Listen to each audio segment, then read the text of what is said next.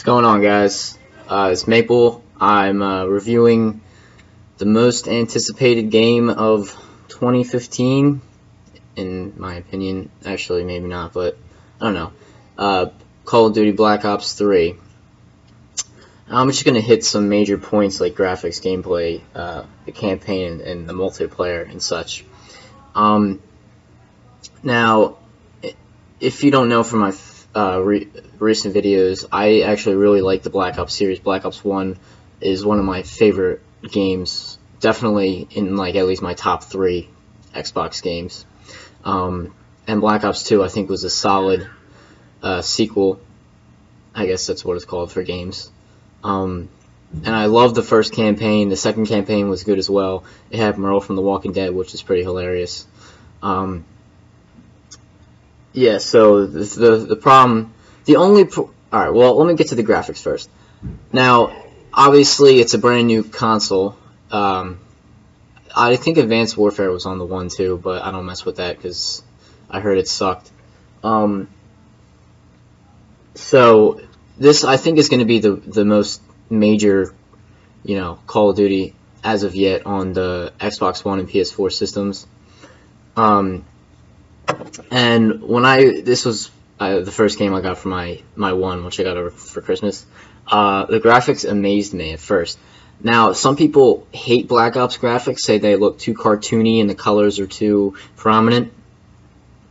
But I think them people are morons. I love these graphics, love them. I love the fact that the characters don't blend in with the damn backgrounds like they do in Modern Warfare. Okay, I understand war, war is supposed to be realistic and shit, but like when you have OGs, like oh my god, I couldn't even play Modern Warfare 3 because I would just be running around and then I get shot by like a fucking sand dune and I'd be like, what the hell was that? And I'd check the replay and there's a guy sitting in the sand with his shit. The graphics literally blended in. It was horrible for me, at least. And Ghost was not even. Ghost looked like it was dingy, like it was all grayish or something. I hated it. But I love the Black Ops graphics, and that continues with this one. The graphics really pop. The scenery is incredible. The colors are like I said, they pop. They catch your eye. Everything catches your eye, I find myself when I first started playing multiplayer, I was just like looking at fucking bushes and stuff because I was like, wow, this looks really good. So the graphics were very, very solid, very good. The gameplay, what can you say? It's Call of Duty. It's gonna piss you off, but you're always gonna keep coming back to it, just like a girlfriend, sort of. So yeah, it's the standard thing: domination, search and destroy, demolition, team deathmatch, all the same stuff. Kill confirmed. I don't think any new game types are introduced, at least not that I noticed. The theme in this one, Call of Duty is running out of ideas, so it just keeps moving up futuristically. But this one is I don't know how futuristic Advanced Warfare was, but this is pretty futuristic. The campaign actually takes place in like 2600 or something like crazy.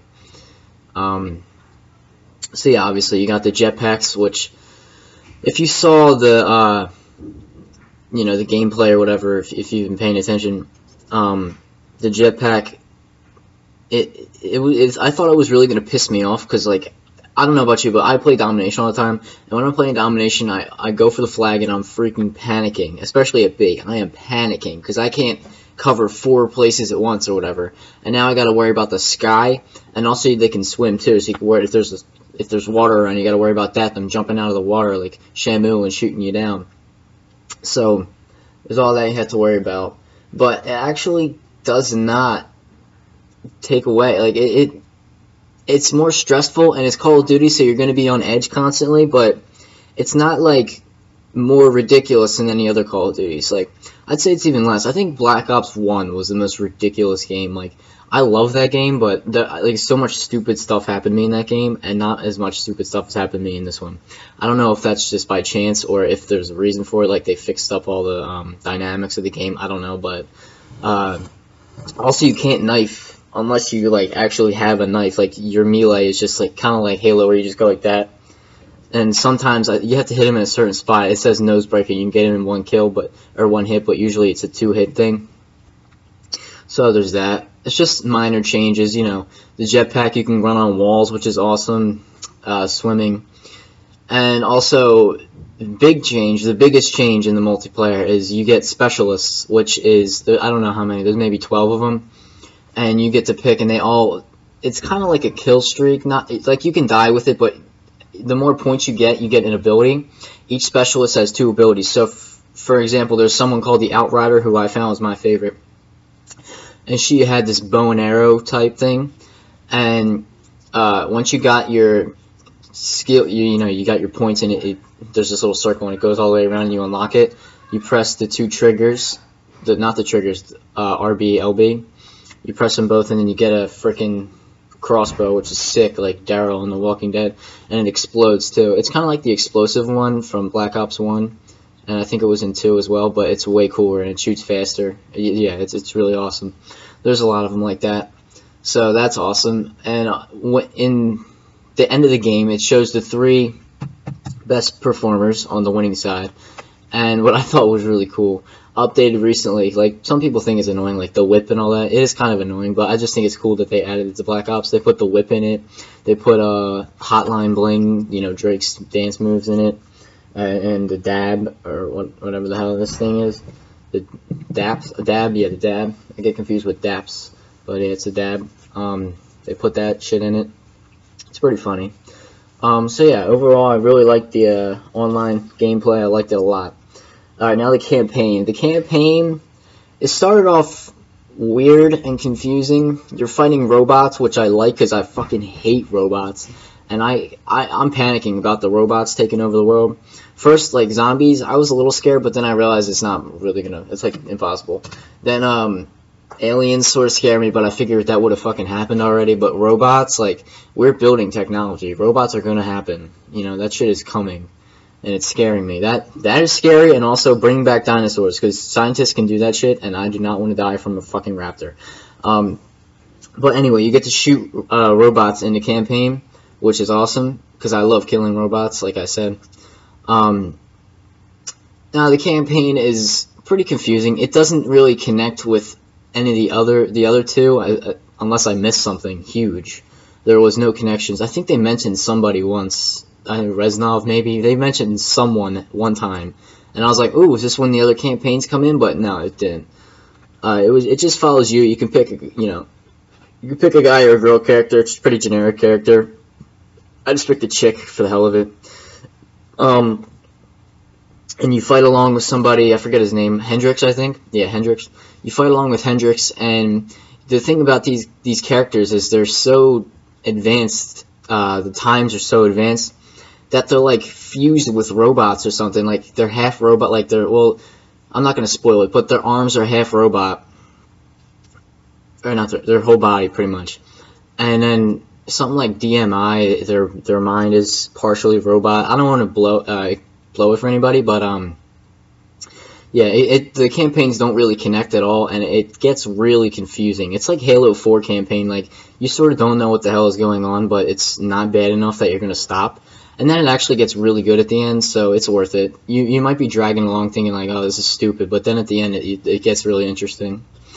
Actually, one of my favorite characters named Taylor, he's played by that guy in NCIS, I forget his name, but he's really a badass. And they made him look exactly like the guy from NCIS. I love that, how they do that. And they had, Black Ops 2, they had somebody as well. His name's, the guy from, The Usual Suspects. He's slipping in my mind. I'm tipping my tongue. I might remember it later in the video, but Kevin Spacey, he was in it. I love how they add, real life characters to the campaigns. It's really just a nice touch. Alright, moving on to the zombies. I didn't play a lot of the zombies. I played some of it. I played the hell out of Black Ops 1 and Black Ops 2 zombies, but I haven't played a lot of the zombies as of yet. I'm sure I'll play it, but it was alright so far. It was very confusing to keep zombies prominent and not just recycling the same shit. like Nintendo does. Shout out to Nintendo. They have to, you know, add more stuff, and when they add more stuff, it just confuses you because there's already more stuff from, like, you know, they had Black Ops 1, or the original Zombies was pretty easy, then Black Ops 1 Zombies was pretty easy, then 2 got a little more complicated, and now 3 is, like, there's a lot of stuff, at least in the one map I played. I just played the original map, where, you know, you're all the criminals or whatever, like the boxer guy that beat somebody up, you know, all that stuff, or the girl. That map is very condensed. There's not really much room to run.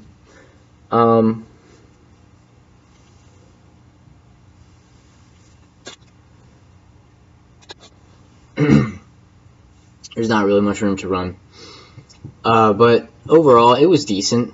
I liked Black Ops 1 and 2 better so far, but I've only played the one map, so I can't really, you know, say if I loved the zombies yet because I haven't played all the maps. The leveling system is pretty much the same as the other ones. You know, you level your weapon up to, you can buy permanent unlocks for that weapon, so you can always have it. The way I play is I use the first weapons and prestige them and then move up to the other ones so I can kind of, like, you know, master all the weapons. Because I can't play a game if there's no purpose. I can't just go and play Call of Duty just because I feel like it. I have to play, like, to accomplish something. So I'm accomplishing leveling up these weapons. And overall, I thought this was a really good game. It was worth, I paid $60 for it, but I'm pretty sure that you can get it for like $40 or $30 at GameStop for like the past few months. I've seen it at GameStop for like way cheaper. I don't know why, but yeah, it was a very good game. I'll give this game like well, first off, I'll give the multiplayer like a solid 8 out of 10. I'll give the campaign, I don't know, maybe a 7. I like the other ones better. This one was decent. It was pretty smart, but you just, like, you had to really pay attention to it, and it's Call of Duty, so you don't really give it your full attention. You're kind of just running around and shooting. But if you really do pay full attention, I think you'll get a lot out of that campaign. I give the campaign a 7. And I can't really say what I would give the zombies because I haven't played it too much, so I don't want to be biased. So, yeah, that's the video, guys. Thanks for watching.